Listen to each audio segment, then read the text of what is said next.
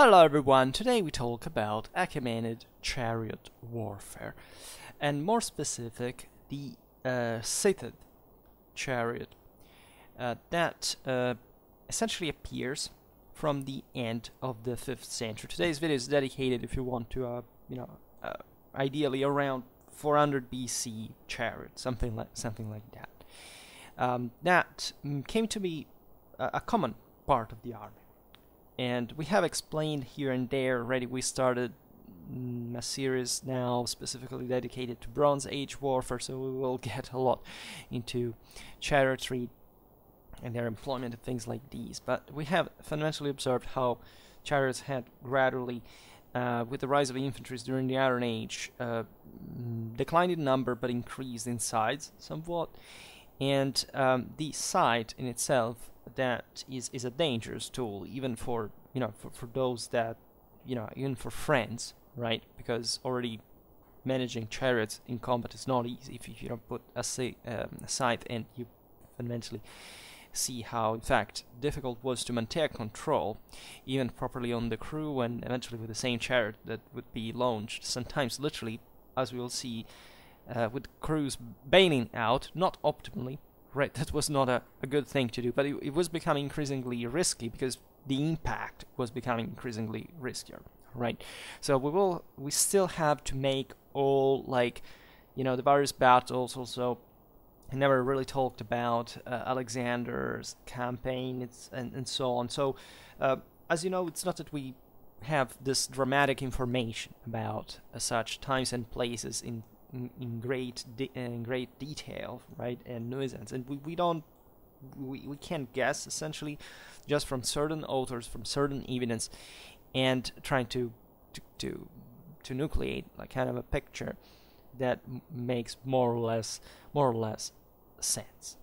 And in fact, when we talk about around this age, by the end of the 5th century, the main question is what Xenophon says, right?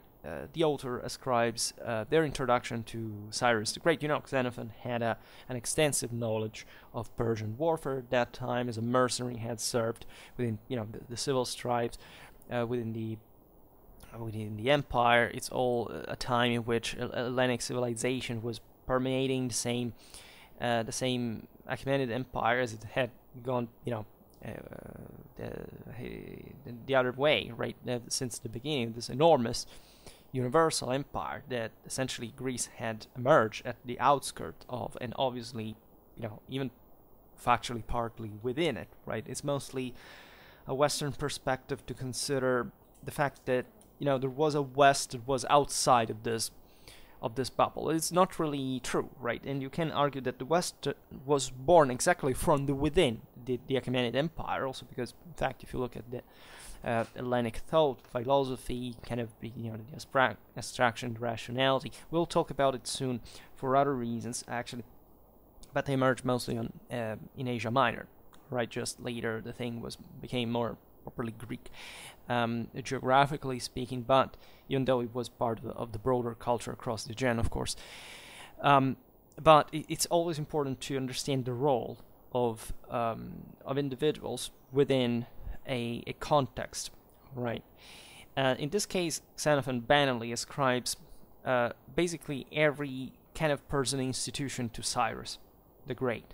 So when we talk about Scythed chariots, this might have been practically non-factual. Chariot warfare, first of all, was out there, and Xenophon, being more specific about the Scythed one, is essentially telling us that this went as far back like 1 century, right? So, and it's strange though that up to Xenophon himself, we had fundamentally never heard of Scythed chariots, and that is the perplexity that we have. That is, it may have been that such weapon, let's call it in this way, was being developed around that time as well. I have legitimate doubts also about in the other direction, right? It's possible that such things existed, maybe not such on a greater scale as later on, because of the function that Chariot was assuming, and even the rise of Hellenic infantries, and what Xenophon himself kind of embodied as a broader mercenary model that was essentially to take over in a way, even within the same Achaemenid army that lacked such consistent hardness in infantries, right, and especially also professionalism at some level, not really more than much. The Achaemenid military is dramatically overlooked and misunderstood. Definitely, by the time of the Persian Wars, it was a much more advanced system than the Hellenic one, right? And people like to see even in there kind of a determinism about the fact that the West had to win and all that stuff, and that there was some kind of technical superiority. It's absolutely false, right? The level of collective training that the Achaemenid armies had was just barely dreamt by the Hellenic city-states, and especially in that kind of multi-arm employment, right? You can't even say, "Oh, look at the Spartan." No, right here we're talking about an enormous civilization and an incredible capacity that, if the Persian Wars, even just by themselves, that haven't made you realize there is probably sometimes there is a bias in that sense, and I like everyone in history. Like, I don't, as a military historian, I don't give a damn about what the broader attachment it could possibly have. I like the Greeks as I like the Persians, and I just try to be objective about the substance. But again, when I make this videos, I always realize that after almost after 3 years that I make a video every day about such things, I still haven't covered even the start of all, right, and the very beginning of what the whole question will have to do, time allowing really tens or even hundreds of videos before considering ourselves satisfied about the whole picture. In any case, there are other things that Xenophon says that sound quite fictional. For example, the towers drawn by 8 yoke of oxen and carrying 20 men, right? In the Chariot 6, 152 to 54, that's the source. However, we know about Persian chariotry, right, as frequently shown, for example, in the Persepolis sculptures. However, in this case, its only military function may have been as command vehicles, right? This is important because that the Achaemenids were essentially part of the Median people. They were mostly mastering advanced cavalry warfare. In areas where the chariot had gradually declined, paradoxically having been born out of those places, and then eventually from an Indo-European steppe people becoming factually an ecumenic imperial dynasty centered in essentially between Mesopotamia and Persia. They adopted most of what were the standards of such a sedentary civilization, like including chariotry in the form that had gradually been evolving in Assyrian times and so on. So the changes continued over time. Maybe we'll see it on another occurrence, but we have this impression from certain sources that chariot warfare at the beginning might have been less developed than we think among the Achaemenid within the Achaemenid military culture. Herodotus tells that Xerxes in a chariot on the march, right? But he actually doesn't mention it among the in combat in the Achaemenid army, except for the chariots of foreign contingents that the Persians dominated around the world, and that, yes, we know they used chariot in combat.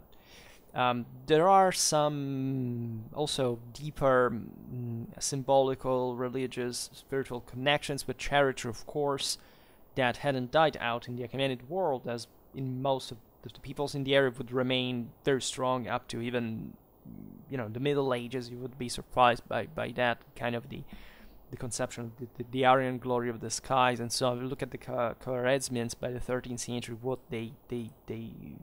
how they represented properly the divine power of heaven, like essentially carrying a drum on a chariot, and the drum is yet another thing about, what the shamanic trance, ritual passages of warriorhood stemming from millennia of years old from the steppes in the same areas. So much that in Zoroastrianism you have the sacred chariot of Ahura Mazda, drawn by 8 white horses, with a charioteer behind them holding the reins, and the literal statement is, "For no mortal man may mount into that chariot's seat."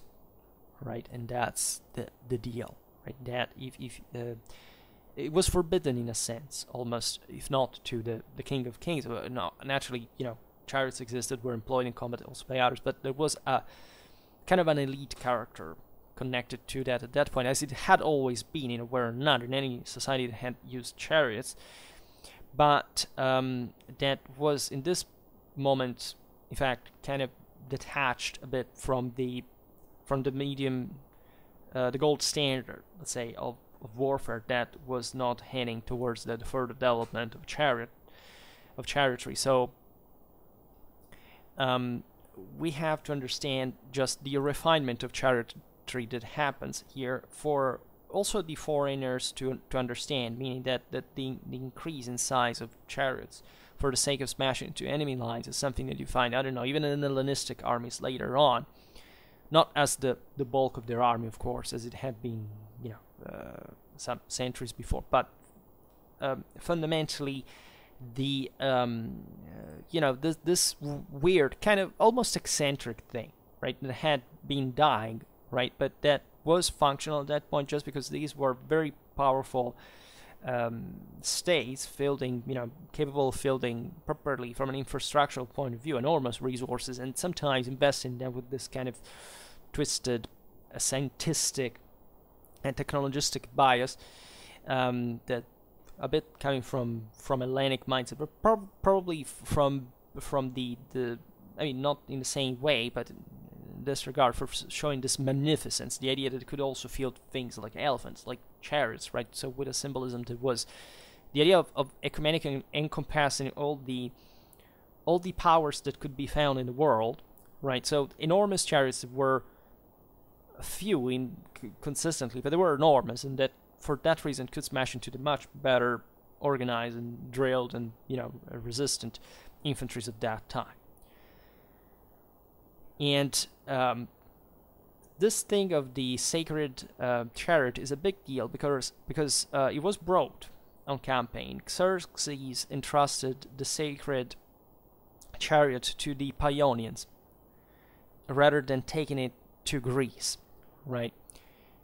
Because in some ways it was I don't know whether this episode is is factually true or not, but it speaks of something risky, considering the situation that would arrive to deny that bringing this major symbol of power in a place that you would have ideally to consider already subjugated, right? And that the symbol, the chariot itself embodied in terms of this the supreme celestial. For imagine the Greeks having taken it, but actually Xerxes failed to recover it, right? This is told us by Herodotus 8:116. Also, Cyrus the Younger rode a chariot on the march to the Battle of Cunaxa, albeit he fought on horseback. Always remember the older ideal, what it was. The idea is that the hero, right, since Bronze Age, comes on the battlefield on a chariot, right? Literally, because he's so powerful, it's as if the forces of destiny is ahead of destiny in the world, and his power of man had broken there without doing anything, just by wanting it, right? Also because they were amazingly heavy in equipment, so the idea this guys should have dismounted and fought just in this incredibly short and intense psychophysical exertion.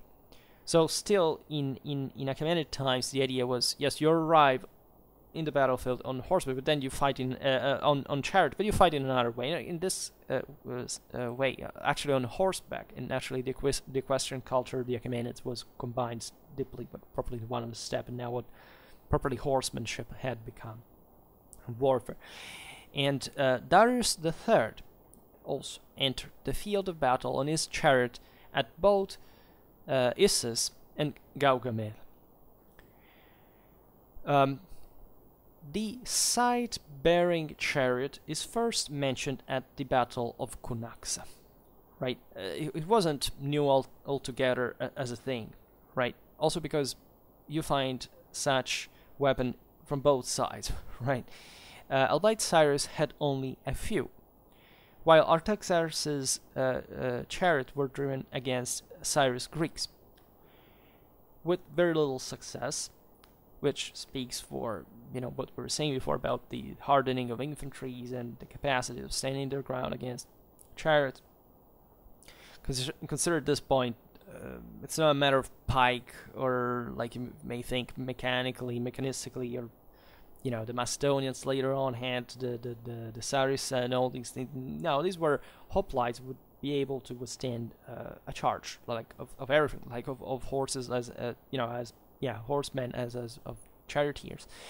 And the in this failure, the chariot crew abandoned their vehicles, and the Alains opened their ranks to allow the unguided vehicles to pass through, right? Only one man being ridden down. So this is a tactic that, as you understand, is not really functional from both sides, really. Chariots could be stopped, and there are significant examples of these battles. I made back in the day a video on the Battle of the Sculium that was a good example. Essentially, these were there were some Hellenic foragers, but actual hoplites caught in the open. There was a small engagement, right? There weren't many, but the Persians also were a few, and they attacked with chariots. And since the Greeks hadn't been able to, arm themselves and align themselves properly, etc., remaining compact and also being caught by surprise, were taken down by chariots on that occasion. So it's not really about you have that jolly card of the chariots, and they're always going to smash through at all, right? This is not really the case. But also opening up some gaps within the formation, just to make the chariots pass through, is by itself a bit positivistic in intention, right? You can't do that. Rather, instances where you find other of such tactics, I don't know, think about the elephants at Zama, right? All these, but the chariot is something slightly different, and it should be properly trained to smash into even the horses. The horses normally are not going to to do such a thing, but some of them do, and I presume that they were selected exactly in this kind of aggressive fashion, for which it was important literally to smash into the. Now I don't want to digress on this thing on how that they could have opened ranks and stuff, because it's all very we don't know enough about that. But while from one side it's possible, from the other side it sounds a bit mechanistic in nature, right? Normally formations do not open gaps among the ranks as such, right? That's all what their consistency is about as a formation. There are gaps between. I made even a video about that last spring, explaining that one thing is one freaking section of the line collapsing, another thing is the gaps between the units, right? And people often don't understand the difference between such things, right, or not. And very often, when we study battles, it's not about this small unit tactics that make the difference, but literally the big chunks of the army, like the wings or the center collapsing, and therefore allowing somebody breaking through. But passing through just like that is it may happen. I give you that with something like elephants or chariots, but it's not something you can always count on that will go well. And also, it all depends on how compact and drilled and determined and the enemy formation is. Because yes, there is a substantial space between a chariot and another, but it's not really enough for containing a whole unit and gaps between it with a consistent physical, connection. Also considering what the phalanxes were like, albeit at this point they were kind of fluidifying in nature, as also more flexible in professional systems, especially this mercenaries that were used and so on, in relatively contained numbers. The idea is still that the phalanx is a continuous line, right, of some consistency that you can't really fracture per se, just for saying, okay, let's make chariots pass. Those chariots are going to hit you straight in the face, right, if they're able to, and that you can't really change that much the formation for that. Otherwise you want to fight in a dramatically open order that has never been seen in the history of mankind, just to make single guys dodging the chariots and having an enormous space around. It's not possible.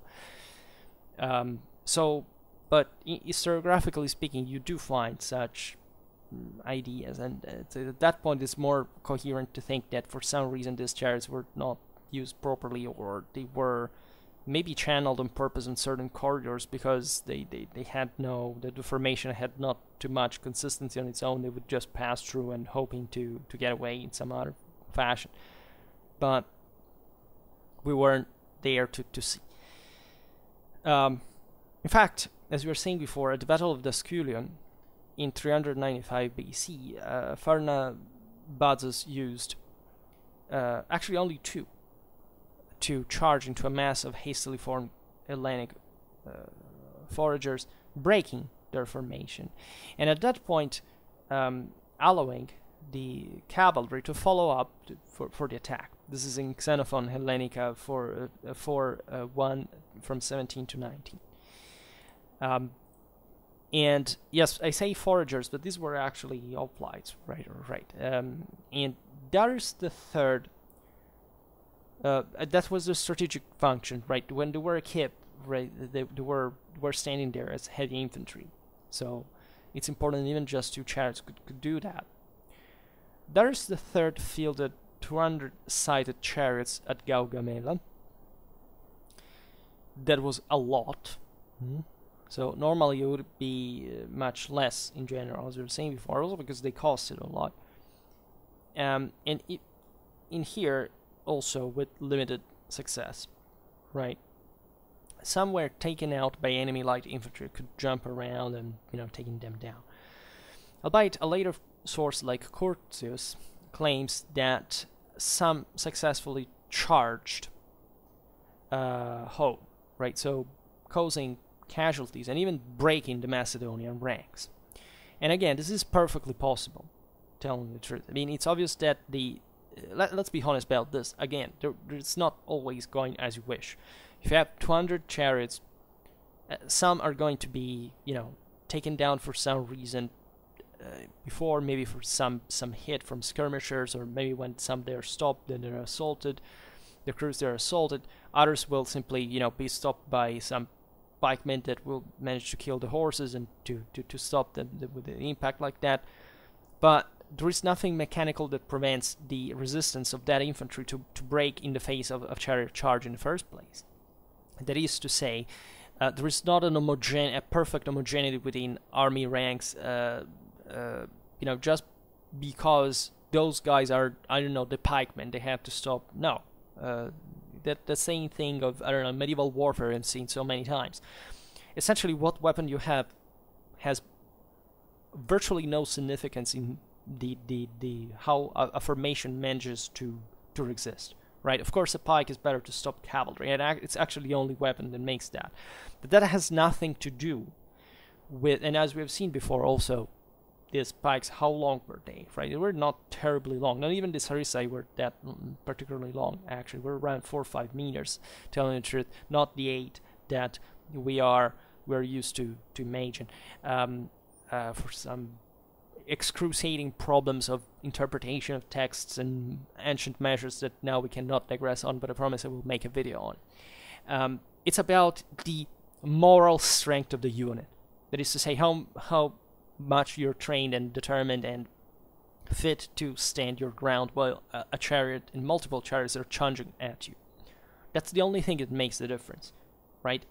Pikes were used all the time to stop cavalry, but there were times in history where cavalry had a dramatic moral superiority, such as during the Achaemenid ages, for which basically hardly anybody could withstand in open field a cavalry charge.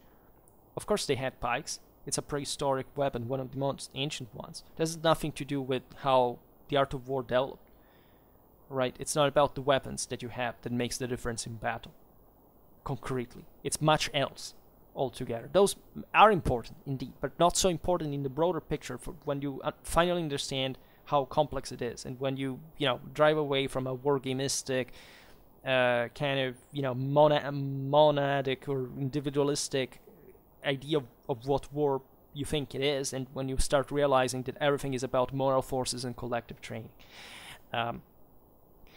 So of course at Gaugamela some Achaemenid chariot smashed through a Macedonian pikeman, but of course it did, and I don't want to know how many legs have been chopped off by the sides in that situation, but it's obvious, right? You can't break the solidity of formation by doing that. It's just that, as far as we know, it wasn't dramatically successful on the collective level, and again, because probably this charioteers maybe were not that good, or the Macedonian phalanges were actually pretty good. In any case, that's how we reconstruct, also with that degree of uncertainty, everything ancient, and something so messed up like a battle. So Xenophon describes the Scythed chariots at Cunaxa as well.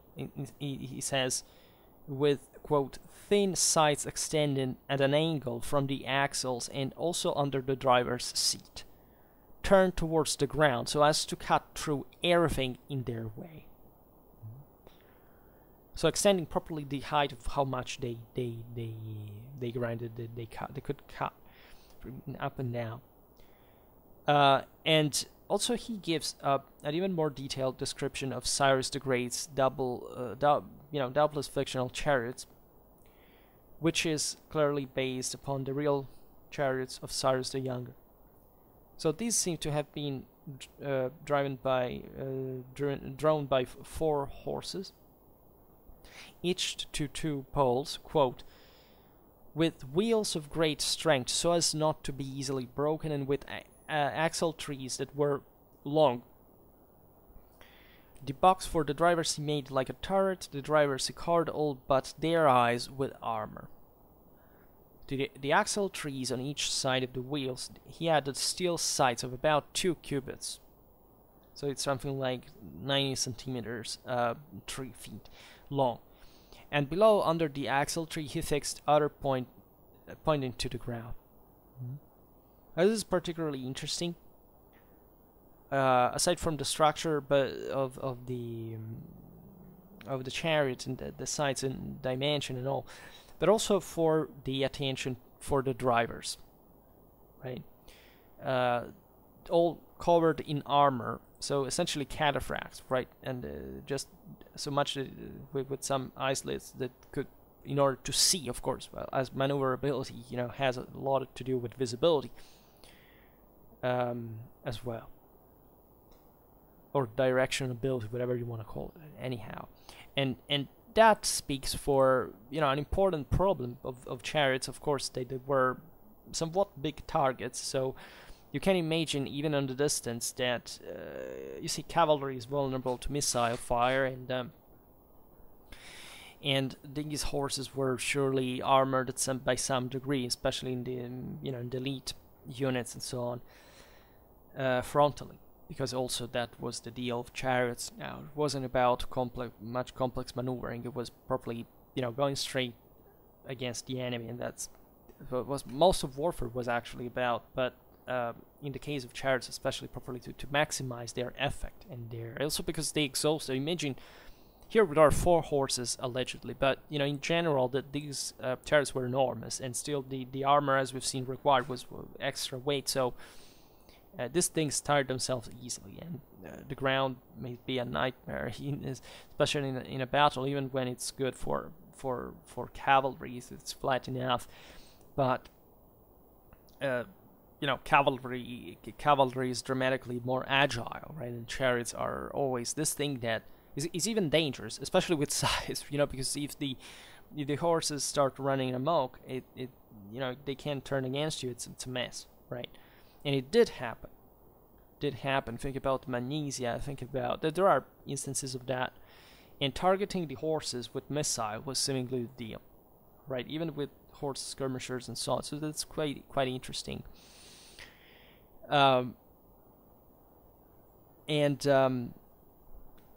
So Xenophon also mentions a door in the chariot body by which the driver entered, which suggests, again, that there was some vulnerability, if not properly from missiles, but properly from crews being assaulted, right, when the chariots stopped and could be reached by, I don't know, even lighter troops.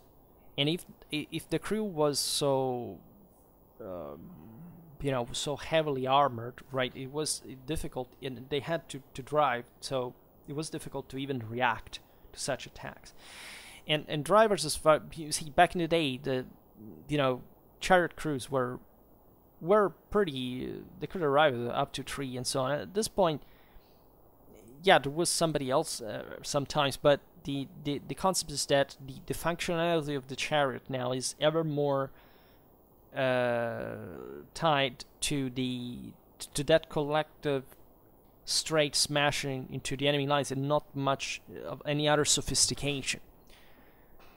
So that's why we will eventually know that some of these crewmen bailed out before impact, and that this actually made somewhat the effectiveness of the charge sinking, because the horses would take in other directions and so on. But it was almost kind of a suicide thing, but the objective was to break the enemy line and causing horrendous gaps within it, so that it could be exploited by other units, such as cavalry and infantry, though, at the same time. So that's quite important, because it's almost like a missile weapon rather than a cavalry one, right? Because you don't count on recovering the chariot at the end of battle for some reason. It's just like, unless you win, of course, but meaning that's not the point. You see, also cavalry is spent at some point, but at least it makes complex maneuvers, can carry out multiple charges. Chariots don't. So it's literally about smashing and softening up the enemy line as much as possible, and then following up with other units that are, again, the most important. The bulk of these armies was not made up by chariots per se. We know that the drivers were armored with a set of cuirass, helmet, armed defenses, while the horses did have, in fact, bronze head and breast armor, and parapleuridium to protect the flanks. It is essentially an armored saddle, kind of like. And it was attached, I presume, to probably to the horses, but it's in correspondence of, probably of the flanks and the sides. And this tells, of course, that projectiles could arrive at that point from multiple directions as well, which is meaningful, because especially the sight in this regard was, you see, the sight has to be effective if you pass through the enemy lines, because you have to go in depth in order to cut somebody's legs with that, pass through, right? So at that point, of course, the horse risk, because it was exposing the side so much as the crew, as we've seen. Hence the reason, right? This is not anymore like in the past centuries, like like just a shooting platform that at the end of the battle is eventually sent to overwhelm the enemy with shock attack, with a charge. This is just literally hoping to pass through the enemy line at a single blow, right? And this speaks for the whole tactic of how it had developed concretely. Diodorus 1753 describes the chariots at Gaugamela with sides 3 spans long, so we're talking about something like 68 centimeters, something less than what we've read before, something like 27 inches. And were attached to the ends of the yoke, cutting edge forward and 2 more at the axle housings, longer and broader and curved at the ends. Probably, I think these chariots had some kind of pointy, protrusion. In fact, at the front, because that could have been easy. Some of the later Hellenistic ones also had spikes on the yokes, so that properly the idea was also, piercing, smashing, cutting everything they found in front of them. And in this sense, always remember that the first blow is psychological, right? The chariot is not much about what makes in the impact after all, but as we have seen in this or at least that is subordinated to this psychological resistance of the enemy, right? So the more they were, and the more they were loaded in this regard, and the better that this thing would blow your mind. You would maybe break the line in before impact, running away.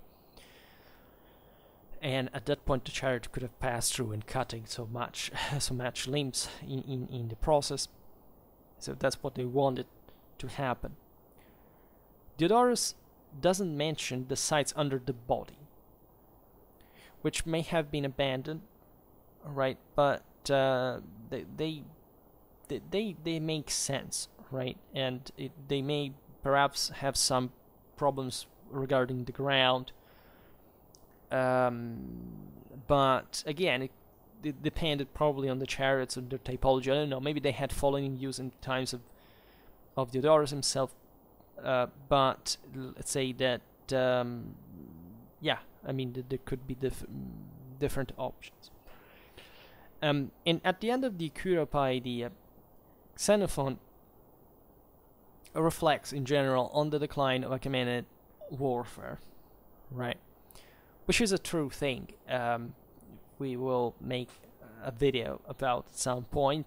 Generally speaking, it's this gradual reliance even more on foreign troops. Not that properly the Achaemenid military was bad. It's just that first drive, that first political cohesion, that first willingness to just participate collectively as a people, right? Properly, even the Persian element there was less evident, right? So that's what eventually made the empire crush in perspective, right? Maybe not as a decisive factor, right? Alexander's campaigns are some of the very few in history where to a great commander wasn't opposed actually no other commander, right? So history may have gone differently, but if you think about that, the Achaemenid Empire lasted kind of 200 years. It was something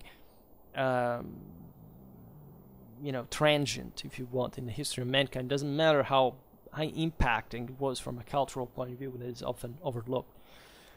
But it was such great of a thing that it was ever more difficult to keep together, right? And in this broader reflection, Xenophon addresses properly the decay of this Scythed chariots, chariot warfare. He stated that the Persians used unskilled and underpaid drivers at that point, and quote, "They do indeed make an attack, but before they can break into the enemy ranks, some involuntarily fall out. Involuntary. Others jump down and run away. So that the driverless chariots frequently do more injury to their friends rather than to their enemies." So this is typically a so Hellenic mindset in the way he says, and because he makes a point that is punching, right, and things that however are a bit too mechanical in nature, but because it's interesting after all. It says they can break into enemy ranks, some involuntarily fall out. Just imagine, as we were saying, the terrain may not be perfect, but, somebody involuntarily falling out of the chariot, like, how the hell can that happen, right? Even if there's a bumpy road or something, you don't get literally catapulted out of the vehicle, unless, Xenophon is talking probably about at the moment of impact, but at that point, mission accomplished. So it doesn't.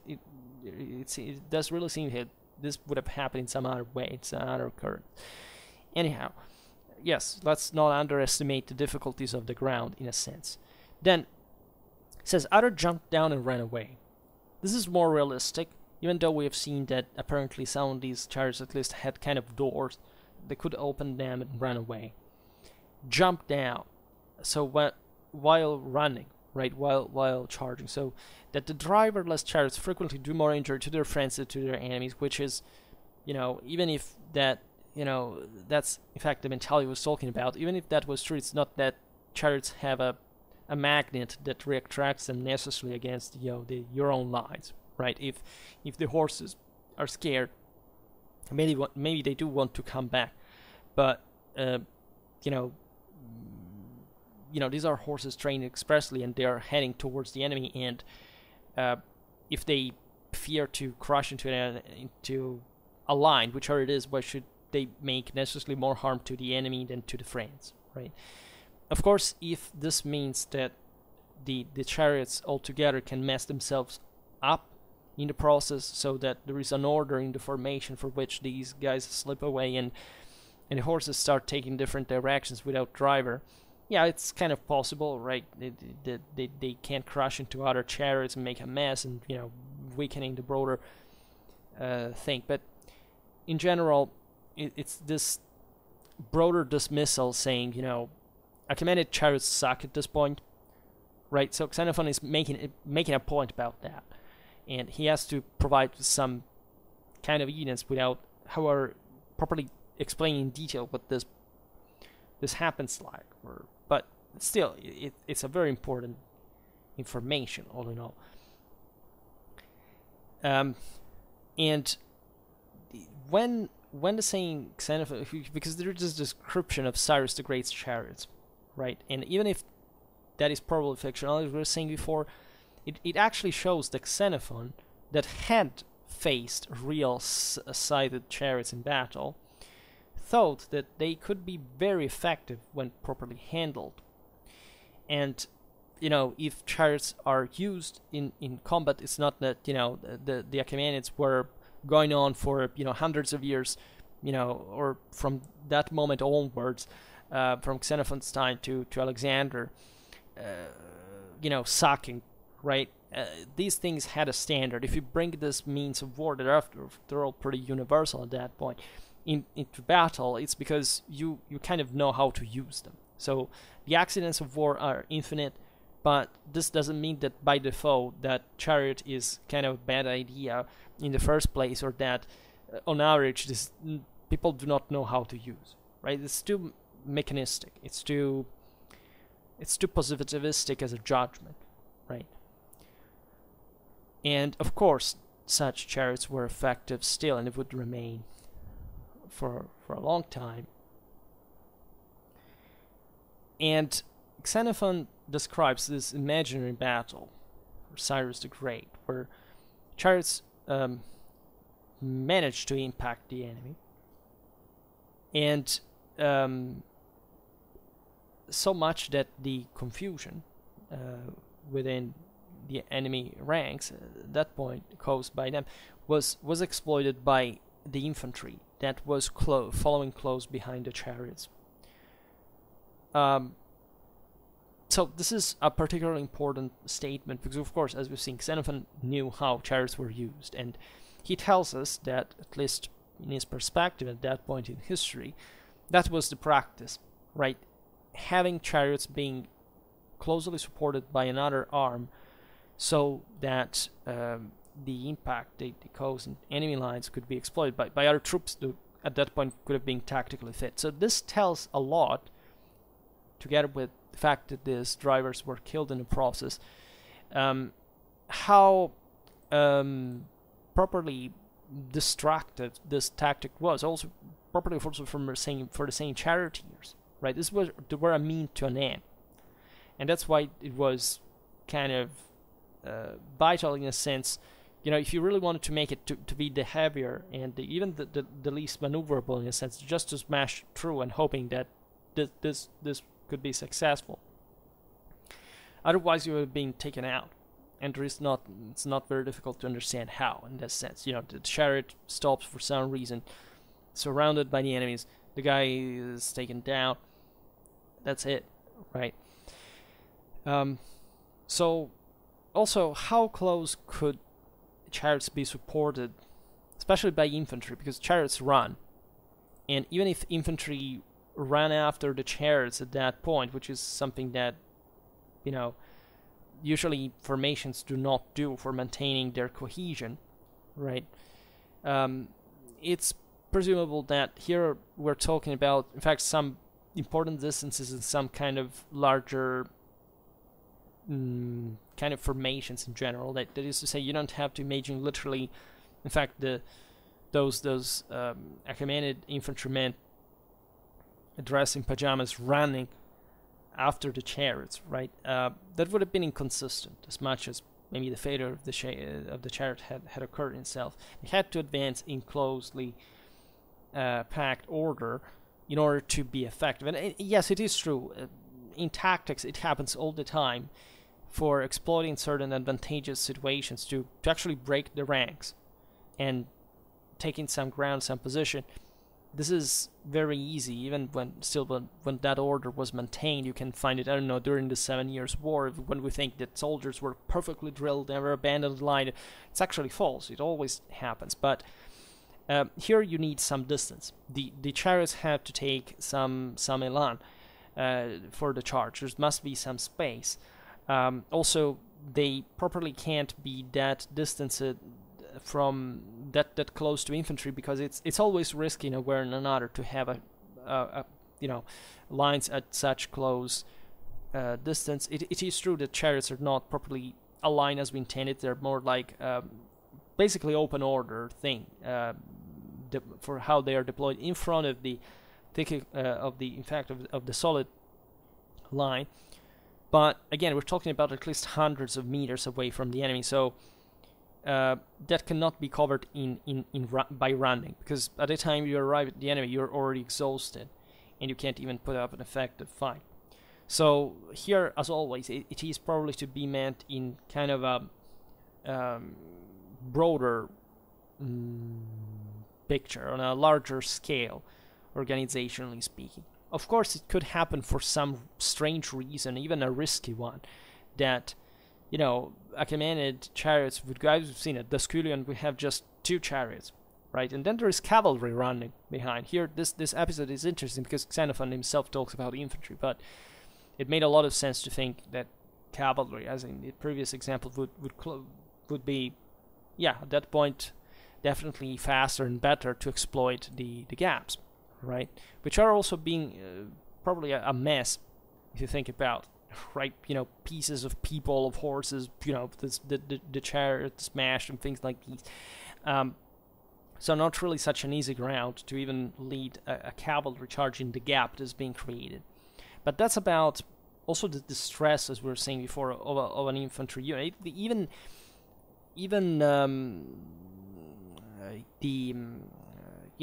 absorbing successfully such a chariot charge might have been, and maybe recomposing precariously the formation, might have been an effective, you know, might have brought to defeat in a sense, because you're scared, right? Your mind is blown, right? It doesn't happen every day to have 4 horses and, you know, this hundreds of kilos, you know, weighing thing running against you, and, you know, especially en masse. It's like you're traumatized by it, and so at that point, a cavalry charge can definitely help, you know, making you break and running away if you're still standing there in one piece.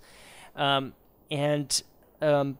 I believe this is mostly the deal with such example. And we have seen it with the Scythian, with Pharnabazus supporting his chariots with cavalry, even though that was a kind of a small engagement. So when things were, again, on a larger scale, things had to be more kind of, first of all, simpler, but also more mediated, like kind of like more there could be less cooperation. It was more just like sending in these forces in a reserve sense, and hoping they will smash through, right? And that's it. And that's important because in practice, that's how they fought, right? The concept is obvious. You have this kind of spearhead, like it's a bit like the elephants, were not used that differently in the array. You need a lot of space for them. For the chariots, it's the same. You want them to be turned completely towards the enemy. You don't want them to run amok and to fall back on you, to smash your own lines in the process. It did happen, though, and especially consider that chariots are dangerous for cavalry, right? For heavy cavalry, the one that can't quite skirmish, this guy has to close in, and especially if it has sides. That's So ask the Seleucids at Banicia what happened in that situation. So yes, this is pretty much it. Naturally, at some point we will have to talk about how these chariots were properly built, but that will be another video. It happens sometimes randomly that I make, given that I choose my topics randomly, properly, that there are some similar themes that I touch. In the last month, I made a video about the Egyptian chariots of the, from the 8th to the 6th century BC. Another one of Celtic chariots, Brittonic chariots. So now it happened like that, and this was mostly about how were these chariots employed, as far as we know, right? And as you understand, we know very few, because this is the reality for ancient warfare, right? There is not, the deeply experienced, grizzled history veteran that knows really how it went, man. You just have to find that guy. No, these are universally unknown and unknowable topics, right? Because we don't have the evidence, and you can go comparative and how much you like, but simply that's all we have. And so often things are simpler than they sound. So that's why I also like to criticize sources, because they say things their own way, and you have to try to interpret what they wanted to say and how, right? You can't see in Xenophon that kind of Western rationalistic scientificity that wants to explain in a mechanical sense what is fundamentally a unmeasurable moral dimension, right? With Hellenic historiography, you have always to bear that in mind. With other historiography, it's not so much, and often, as insightful, of course, as Hellenic historiography is, sometimes the interpretation lies in something literally more consistent. Like the Romans talking so much about moral forces are actually more realistic, if you want, even in their rougher, more primitive mindset that kind of didn't really like literature more than but properly. The difference is made by moral forces. Yes, you got it right. And that's what the Romans were, somewhat way more Clausewitzian in nature than basically any other culture that I'm aware of, and that's why Greece was taken over by the Romans, because you may be a genius intellectually, but not quite realizing in practice what it takes to be done. And this, von Clausewitz explains in a crystalline clear way, and this is what's still, as Westerners, as Hellenic children, because that's what we are, right? The rationale part is it's Hellenic in our world, in our logical critical thinking. We are all Greeks, let's say, but there are pros, of course, because without the Hellenic world, we wouldn't be the West. But there are also some cons we don't have to forget, right? And we can find in other cultures that made up still the Western identity, actually some examples that explain you that we're also children of those other people, and that show that this kind of thing. And so, well, getting philosophical towards the end, but for today, we stop it here. I just hope that you enjoyed this video. If you did, please share it. Otherwise, leave a like or subscribe to my channel if you're interested in my upcoming content. And for now, I thank you heartily for listening to me. I wish you a nice time and see you next time. Bye.